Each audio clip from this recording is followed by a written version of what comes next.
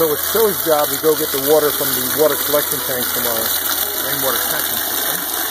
I think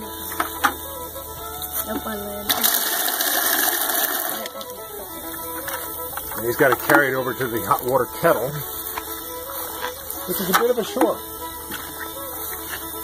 And when you're 9 years old, a couple gallons of water, it's not light.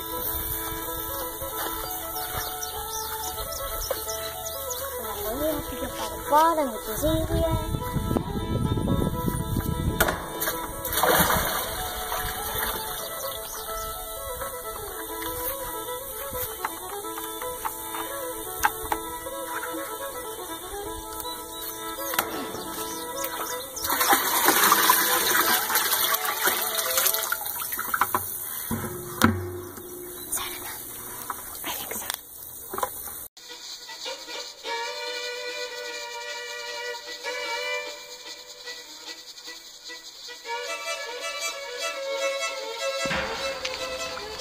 So it's just a kettle. It's a stainless steel drum.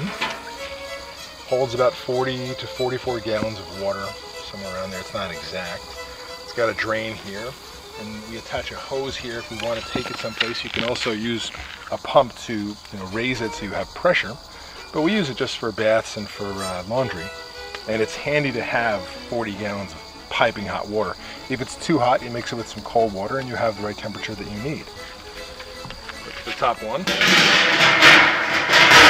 There's a firebox down here, pretty big firebox, and it's double walled, but you don't want to overfire it because you're not trying to bust your equipment, you're just trying to heat the water. And that amount of wood there, when it's done burning, will have 40 gallons of water near boiling. So it doesn't take very much at all. In the winter it takes a little bit more. Maybe 30 minutes and maybe 50% more wood. You have a chimney out the back. You need the chimney for draw. I have a cap on there so the rain doesn't go. This stays outside all year long.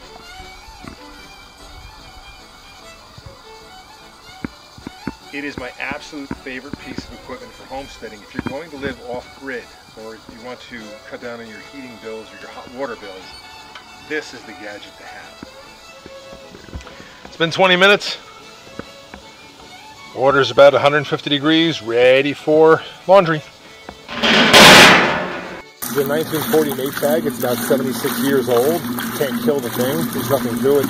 The only thing that powers it is a half horsepower motor that I installed underneath.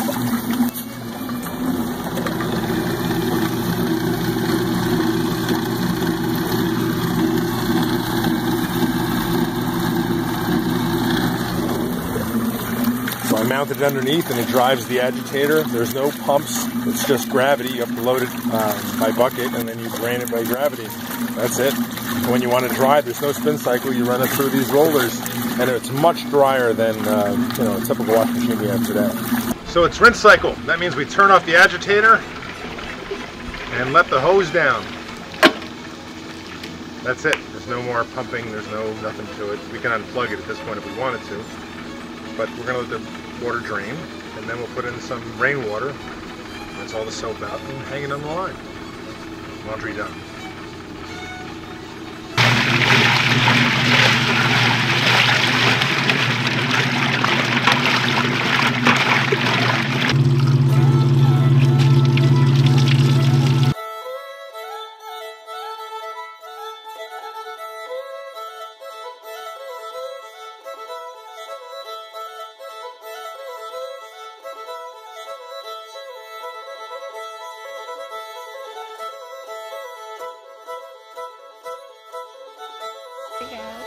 Here we go.